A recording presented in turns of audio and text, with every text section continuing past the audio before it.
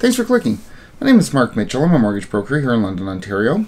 After a long 36-day campaign, $600 million spent, we finally have a winner.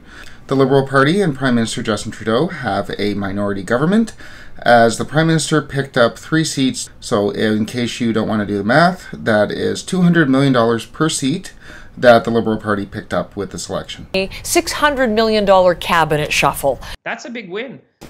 Regardless of whether or not it should have been called, it is all finished up, and we're back to a minority government with Prime Minister Trudeau at the helm. The Prime Minister did mention in his speech that he does plan on making housing more affordable for homes that are in reach for middle-class families.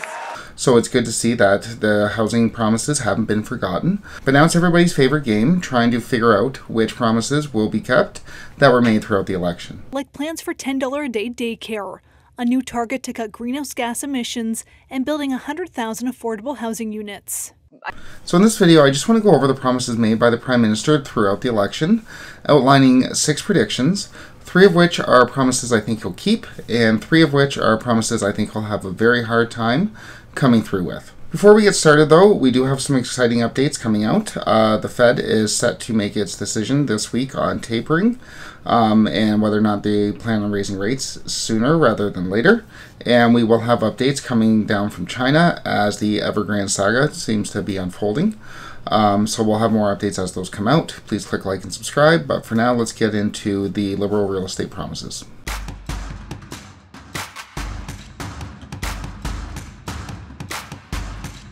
So the first promise that I think is definitely going to come true is his promise to expand or change the first-time homebuyer incentive. That first-time homebuyer incentive, if you remember, is where the government matches your down payment, and then they own a certain portion of your house. So if they match up to 5%, they own 5% of your house. The NDP, for its part, did say that they wanted to expand this option, so they're kind of already on board with the Trudeau Liberals on this policy. But the reason I think for sure it's going to be expanded is that no one really noticed during the campaign. He added that to his Home Buyers Bill of Rights without really saying anything. When the campaign started, the Home Buyers Bill of Rights stated that one of the Bill of Rights was going to be that lenders had to explain all of your options to you. Which is fine. We went over that in this video, that lenders should be explaining their options to you. But later on in the campaign, if you went and looked at the document again, it specifically listed the first-time homebuyer's Bill of Rights must be mentioned to you or explained to you by your mortgage lender. This came without any fanfare. It wasn't covered in the media, but for them to go in and specifically add this element to their homebuyer's Bill of Rights, I think that definitely says something about their intentions for the future. So I would look for that first-time homebuyers incentive to be either expanded or changed slightly, because there was some talk about them turning that into repayable loans for your down payment. So I would definitely look for them to address that in the coming months. Second, creating a TFSA and RRSP for saving for your down payment. I definitely think that is something they're going to do. We'll help you buy your first home soon. We'll get you to a down payment faster with a plan worth tens of thousands of dollars when you buy your first home. They are already expand on the program that they already have to save for a down payment, and it'd be relatively easy for them to go through and just change the amounts and allow you to write all the $40,000 off of your taxes if it's used for a down payment. So I do think that expansion of the TFSA program will happen. It'll be relatively easy for them, and I think it'll be widely popular amongst first-time home buyers. And third, obviously, I think they're going to crank up supply as much as they can. The Liberals, for their part, did promise 1.4 million new homes. The Conservatives promised 1 million, and the NDP promised 500,000. Obviously, Trudeau wants to re-up immigration, pumping it back up again as the COVID winds down, hopefully, if it winds down.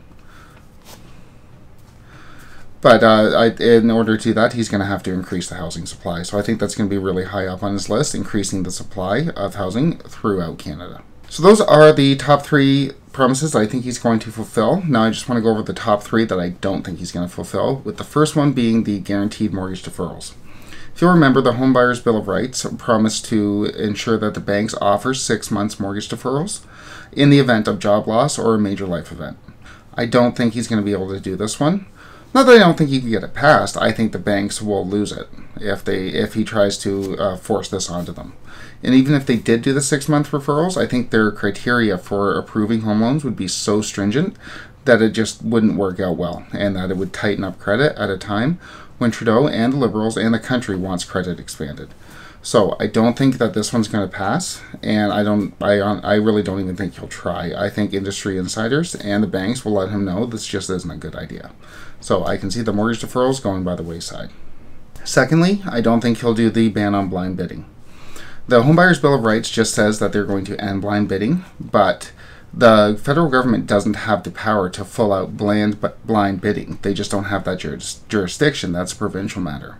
The only thing they can do, and one of their spokespeople did say that they would do this, would be to criminalize blind bidding. So if Grandma tries to sell her house, she could end up in jail.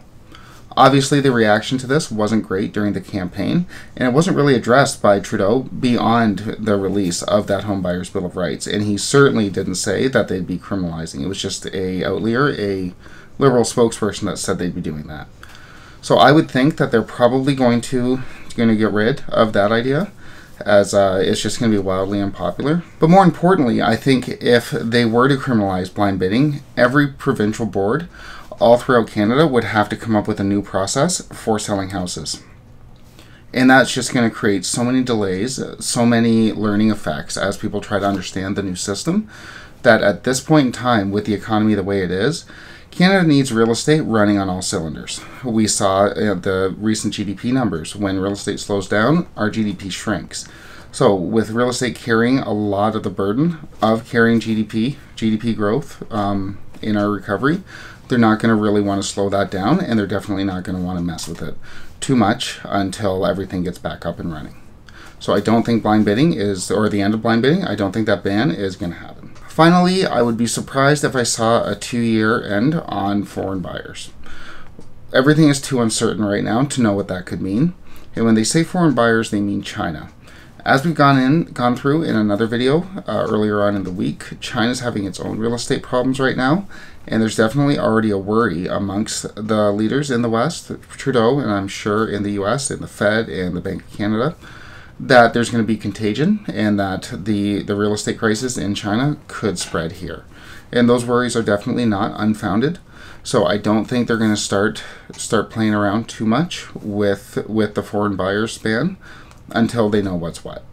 That's not to say they won't try to tax it. I could see a tax being imposed, but a full outright ban, I don't see that happening in the near future, despite what was said during the election. So in summary, I do think the Liberal government is going to increase or expand the first-time homebuyer incentive.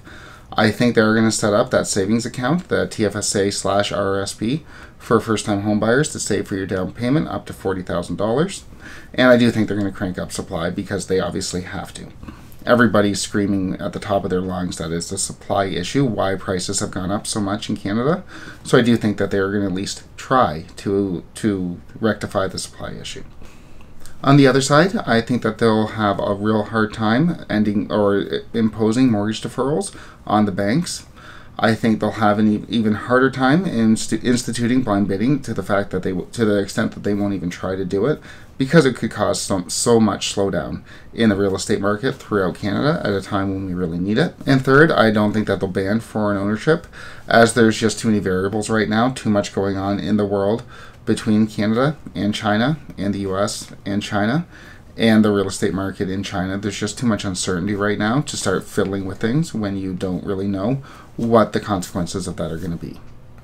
With that said, as I said in other videos, my predictions aren't always right. I try to be right as much as I can, but this is what I see happening. And I think there's good reason for the promises not being kept and for the promises to be kept. But obviously we can't always get what we want, and we'll have more updates as they come out. Click like and subscribe to get those updates, and thanks for watching.